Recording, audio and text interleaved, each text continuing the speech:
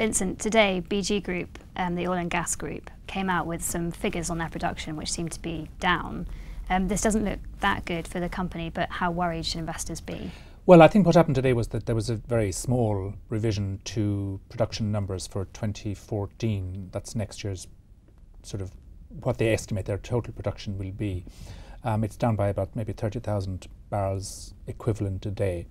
BG will still be producing a lot of oil and gas next year, about sort of 700,000 barrels or maybe more. But it has basically it's been hit by delays in Egypt and Norway, and that has impacted on the production numbers. So it's not a big operational setback, but it is very disappointing, I think.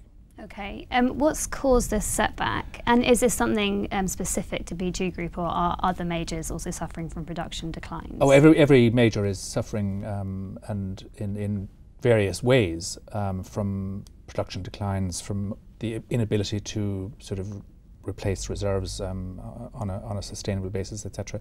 But BG really this is the third time in a year that its production numbers have been revised downwards. So essentially, it overestimated its production capacity over a period of years, and now it's having to cut it back. It's, I think, reflective of just how dependent BG is on other oil and gas companies to deliver their side of the bargain for BG to meet its targets. So that's a difficulty it has that the likes of BP or Shell don't have, because they are the operators. In BG's case, it is very much dependent on, in Brazil, for example, on Petrobras. So it's not as independent in terms of manoeuvre as it would like to be. Okay, and am I right in thinking its valuation has run up quite a lot in the past on sort of big production targets that they were setting? So surely this means they're going to have to adjust that.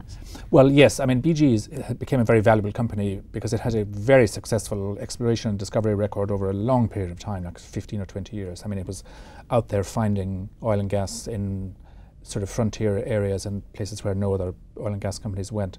And it has a huge asset portfolio as a result of that that's very valuable. But it now is at the point where it's kind of transitioning from discovery and exploration into production, and is finding it quite tough.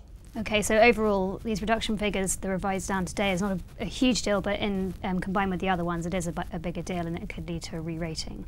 Thanks, Vincent.